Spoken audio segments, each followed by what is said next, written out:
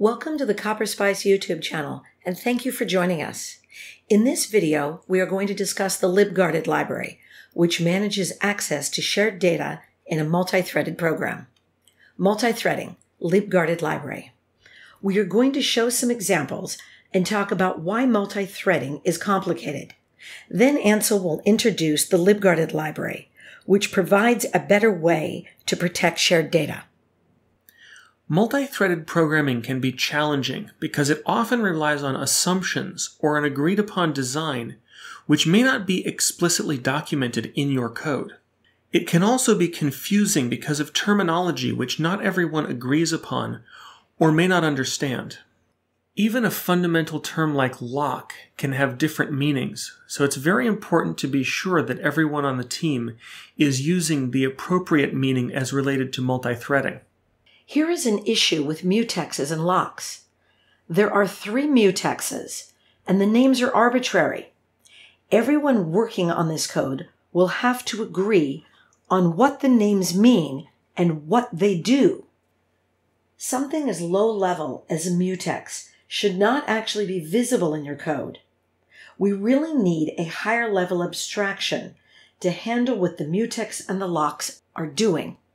So here's an analogy to show what a mutex really represents in concrete terms. Imagine a phone booth, and suppose that we need to ensure that only one person can use the phone at a certain time. We can set a rule that says in order to use the phone, you must have your hand on the door handle. And since there's only room on the door handle for one person's hand, we can be guaranteed that only one person can use the phone. When the person currently using the phone is finished, they will let go of the door handle, and there will be room for another person to put their hand on the door handle and thus use the phone. In this example, each thread is a person, and the door handle is a mutex. Note that the handle has absolutely nothing to do with the actual resource we are trying to protect, which is the phone. Here is an example of code which is using a low-level feature, in this case, a raw pointer. There is a new, but no delete, which is a memory leak, unless the caller deletes the object. A common solution is to add a comment to this code, so the caller will know they are responsible for cleaning up. In C++, a better solution is to use a smart pointer. Here is an example of a class which implements a thread-safe cache. It has 2 data members, the cache itself, m_cache, and the mutex which protects that data, m_cache mutex. Since the map must never be accessed without holding the mutex, we should probably put a comment in this code that says you must never access m_cache without first locking m_cache mutex. Now let's look at the implementation of the lookup method. Well, the first thing we do is to lock the cache mutex with a shared lock, and then access the data in the cache looking up by key. It's hard to see if there are any problems with the implementation of lookup. This code appears reasonable, but there are some issues with the implementation. The simplest issues have to do with memory management. Since this cache is using raw pointers, it's difficult to say who is responsible for deleting the object, or to ensure that object lifetime is respected for its duration in the cache. But there is a more fundamental issue. The operator bracket for an STL map does the lookup, and if the key is not found, it inserts a new entry with that key and a default constructed value. This is a write access to the map, and since we only acquired a read lock to the data, this is undefined behavior. We have a race condition. So let's talk about the libGuarded library and how it provides a better abstraction for accessing the shared data. Guarded is the simplest class in the library. Notice the private data members here. m_obj is your data. The purpose of this class is to encapsulate your data along with the mutex that guards access to it. The API for the guarded class is actually somewhat similar to std mutex. However, when you lock a mutex, you get nothing back. The return value is void. When you lock a guarded piece of data, what you get back is a handle to the actual data that you can use to manipulate it. When you construct a guarded variable, it merely forwards all the parameters you pass to the constructor of the contained object. The lock method, as I mentioned, returns a handle. So how does it create this handle? Well, first, it locks the mutex that guards the appropriate data. Note that the name of this lock is a local in this method and is never exposed to the caller. Next, it packages this lock along with a pointer to the object in a handle. It does this by setting up a deleter for a unique pointer, which will automatically unlock the mutex when the pointer goes out of scope. The try-lock method is very similar, except that if it fails to acquire the lock, it will return a null handle. This is the code that defines the deleter. A deleter is basically a callback that is used by std unique pointer when the resource is to be released. Normally, a deleter will actually deallocate memory. In this case, we're redefining the idea of the deleter to simply unlock the mutex that guards that piece of memory.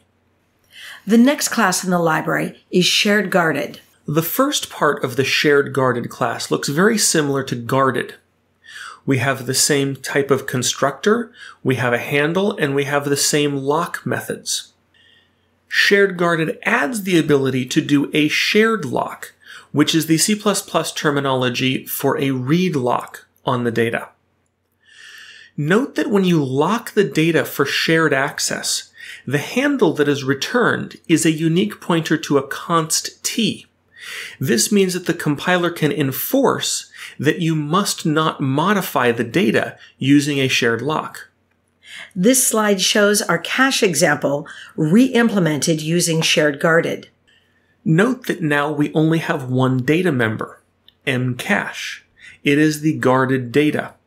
We don't have a mutex and a piece of data that we need to keep consistent.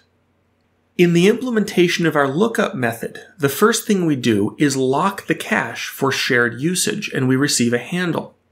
We then use the handle to do the cache lookup and return the data to our caller. In the original version of this code, we access the data with operator square bracket, and this was a silent error that resulted in undefined behavior due to a race condition. In this code, since the handle provides const access to the data only, there is no way to modify the data using the shared handle. To modify the data, you need a write lock. This is done by calling lock, which will return a non-const handle. The next class in the library is ordered guarded. Ordered guarded is different because it does not allow the user access to a write lock. Instead, the way that the data is modified is by passing a lambda into the modify function, which will do the work. Here's the rest of the class, and it is identical to the read lock portion of shared guarded. The modify method simply locks the mutex and calls the provided function on the data. Here is an example of insert rewritten to use ordered guarded. We call the modify method in ordered guarded, passing a lambda that will do the work. Modify locks the mutex and calls the lambda back, passing the data. Inside the body of this lambda, we can manipulate the data in any way we like, because this lambda is called with the mutex held. The benefit of this mechanism is that there are no visible mutexes or handles that the caller can hold. The last class we're going to talk about in this video is deferred guarded. The deferred guarded class is very similar to ordered guarded. However, in ordered guarded, the modifications are made immediately. In deferred guarded, the modification and the execution of the lambda may be deferred if the data is locked at the time the modification is requested. There are two modify methods in deferred guarded. Modify detach is useful if you simply want to make a change to the data. Modify async is useful if you would like your Lambda to modify the data and then return some piece of information to the caller. The modify async method returns a future. The remaining methods provided in deferred guarded are the same as for ordered guarded, but you'll note that in the private data of the class, there is some additional information needed to keep track of modifications which have been deferred. Here is the insert method that we have looked at previously, modified to use deferred guarded.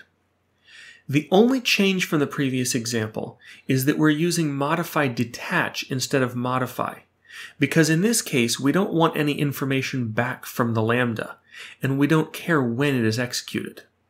An interesting property of deferred guarded is the fact that since a modification can always be deferred to a later time, it is impossible for a deadlock to occur in this code. A common scenario in multi-threaded design is that you have a public API with multiple methods, here insert and insert batch, which are going to receive some data and then call an internal method to do the actual work. This internal method does not have any locking inside it, so it's noted that it must be called with the mutex held, or it would be a race condition. Using the shared guarded class allows us to represent this requirement in the signature of the internal insert method. We add a parameter to internal insert that takes a write handle to the cache. This means that both insert and insert batch must lock the cache for writing before they can call internal insert, because this parameter must be supplied. This mechanism enforces that internal insert will only be called with the write lock held. Since the purpose of this cache was to provide a thread-safe map, and a shared guarded map already provides this functionality, we can actually remove the class entirely and replace it with a using declaration. This technique provides the benefit that since this is nothing more than shared access to a map, a programmer who is familiar with the STL will already know which methods are available. This slide shows a comparison between the 4 general-purpose guarded classes in libGuarded. There are a few additional classes in libGuarded which are intended to be used for specific use cases. We will show these remaining classes in a future video. For more information on CopperSpice, please visit our website at www.copperspice.com. Thanks for watching our video. We hope you found the content of value. If you have any questions, feel free to email us or leave a message on our CopperSpice forum. We want to hear from you. Please make sure you subscribe to our YouTube channel and come back in 2 weeks for our next video.